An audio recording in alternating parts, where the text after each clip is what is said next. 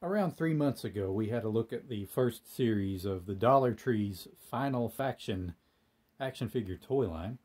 You may recall I was quite impressed with the quality versus the very low price point. Excellent bang for your buck if you're a toy collector on a budget. Now, at the time of that upload, I was aware that a Series 2 was in the works, but at that point we had no idea when it was going to launch. Started seeing reports in October and November sporadically. Dollar Trees across the country were beginning to get Wave 2 figures and accessories. Locally, no luck whatsoever until now. Most of my local Dollar Trees have not restocked since before Christmas. But I just happened to put my hand down in the bottom of a box in a local Dollar Tree's toy department. In complete disarray, that box. So I just thought, well, I'll have a nose down in there. And sure enough, at the very bottom, I found the Arrow ATV and the Arrow Weapons and Armor upgrade kit. And $1 each. So for $2, we have this. A vehicle for the Final Faction figures.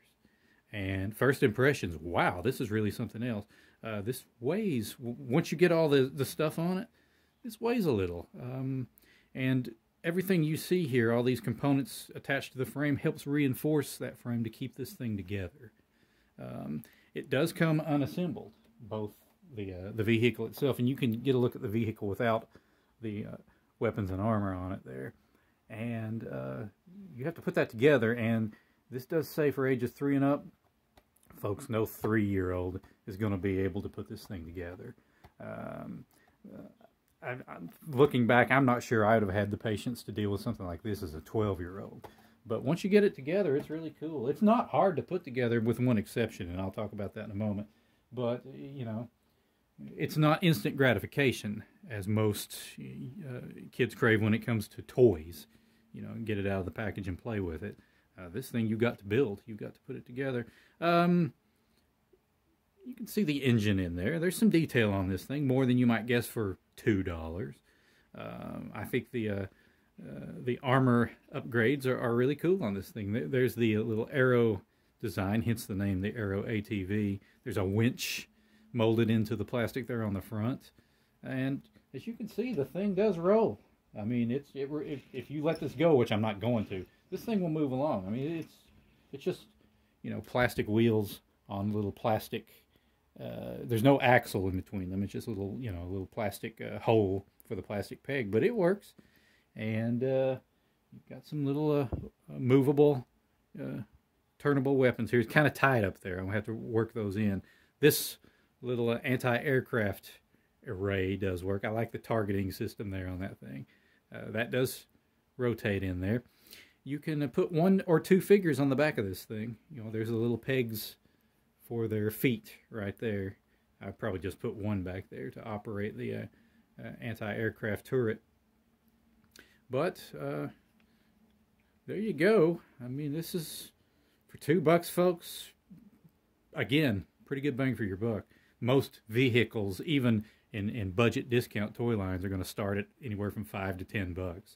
So for $2, that's not a bad deal at all. You have these little headlights here on the sides that little, I don't know if that's red plastic or if it's just a screen over the top. Didn't really take a good look at that. But again, for $1, you get the basic vehicle. This is just the, it's pretty much a dune buggy frame over top the chassis. And for an additional $1, you get all the little pieces of armor and weapons to put on the thing. And overall, I'd have to say this one is probably worth it. You know, I question the value of some of the weapons packs for some of the figures a little. But, you know, this is a definite upgrade to this particular vehicle, and it helps it stay together a little better, in my opinion. Is it durable? Well, I wouldn't want to slam this up against the wall. This bumper piece here with the winch on it is only connected on two little parts of the frame right there, so that could come off. Everything else seems to be locked in place okay. It is just plastic, folks. Keep that in mind. There's no die-cast metal here, no screws. This is all held together by tension. So now the only issue I've had with this assembly was the steering column. I don't know if you can see it sort of elbows down in there. The part doesn't fit the slot. I don't think anyone bothered to check to see if it did at the factory, and so it just kept falling out. There's no way to keep it in there, so I was compelled to actually super glue it in there. It wouldn't rotate anyway based on the way it was built. It just the steering column appears to have never been test fitted into the hole upon which it goes into, so I had to glue it in there. I tried poster putty, but that wasn't very successful, so I had to take a more permanent solution, and it'll be fine. I mean, this was never intended to move anyway. Hopefully I can get the pilot, once I find the pilot, in and out, or the driver, get them in and out of there without, you know, knocking this loose. Again, it's just super glued in there right now, and even now it feels pretty loose in there, so I have to be careful with that. Yeah, so other than this vehicle, there are, so far in Series 2, there are 3 figures. There's a pilot. I don't know their names, folks. A driver for this in a red outfit. A character in sort of a stealthy thief type in a sort of blue or purple outfit with a hood and 2 different faces. It's kind of cool. You rotate the head around and it's a completely different face. Kind of like Manny faces from the He-Man line way back in the day. And there's a robot dog. It's a robot mecha dog with that comes with a tiny Chihuahua figurine that pilots the robot dog. Folks, this is a kid's toy line. Just stick with me. I mean, just go with it. Okay? That's fun. That sounds real fun to me. But so far, those are the only 3 action figures added to the line. And this vehicle with its weapons and armor upgrade. I've not seen any of the action figures locally. And it could be a long time before I do, because all my local stores are just inundated with Series 1 figures, possibly by the tens or hundreds of thousands. So who knows when the new ones will show up locally for me. You can get them on eBay for scalpers prices. I would not recommend you do that. Of course, you have to buy these you can buy these from Dollar Tree, but you have to buy them by the caseload.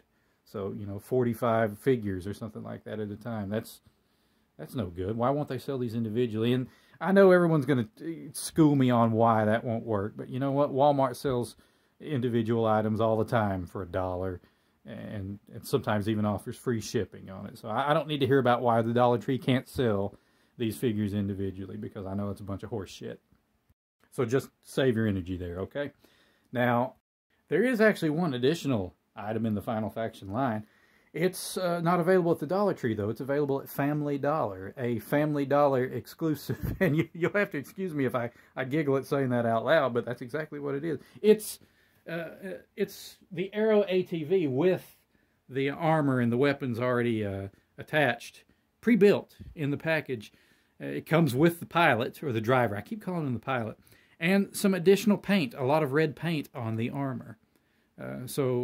And that retails for $5 rather than $2. But it comes with the driver, so there's a $3 value. Now you have to ask yourself, is it worth $2 additional to have better paint applications on the armor and to become pre-assembled? Well, that's up to you to decide. But that, again, that's a Family Dollar exclusive. Now, my Family Dollar also hasn't stocked their stores since before Christmas, so and I'm sort of tired of checking in there, because they can't be bothered to have a look in the stock room to see if they have these waiting to put on the shelves or anything. And who can blame them, folks?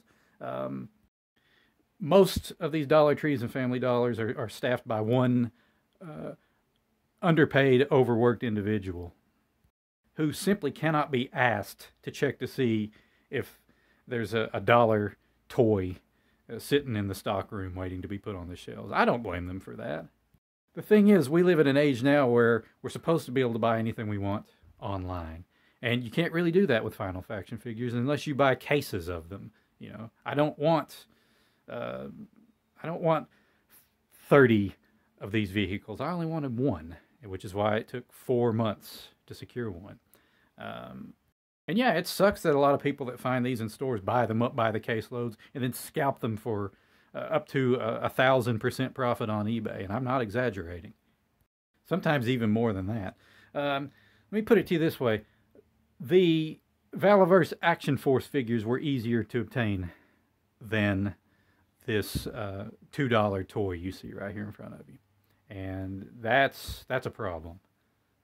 Now, some of you may ask, well, don't you think this is worth 20 bucks if you have to pay that much for it from scalpers on eBay?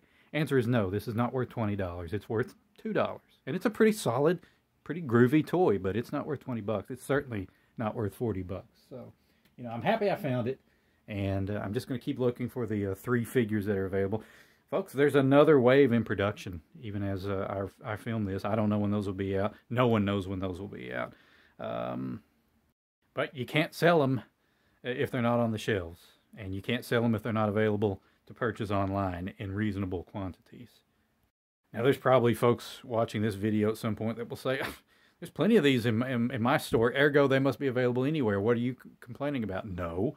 You're very lucky that they're available in your local store. They're not available throughout most of the country at this time. Over 4 months into their production run.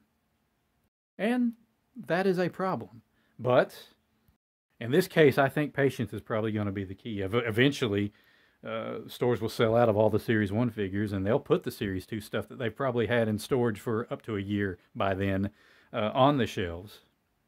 And, you know, collectors will just have to be patient or pay scalpers' prices. Your choice. I've made my choice. I mean, for me, the entire charm of this action figure line for collecting is that it's so cheap to collect.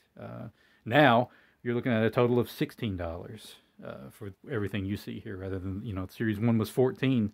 These 2 items, 2 additional dollars, are 16 bucks. That's very affordable and manageable. But if I start paying scalpers' prices on eBay for this stuff, that totally negates the entire purpose of what I'm trying to achieve here. So in short, we'll have a look at the 3 Series 2 Final Faction figures, if I ever get them. So, thanks so much for watching. And again, this is a fine little toy. This is great. I don't think very young kids are going to be able to put one of these together on their own. And, you know, I'm not going to say it's easy to put this together. It's not overly difficult, but it takes a few minutes, and that steering column is a problem. But everything else on it, I mean, it's very sturdy, and it weighs quite a bit once you get all the additional weapons and armor on it from the separate pack there. Okay, thanks for watching. Talk to you again real soon. Take care.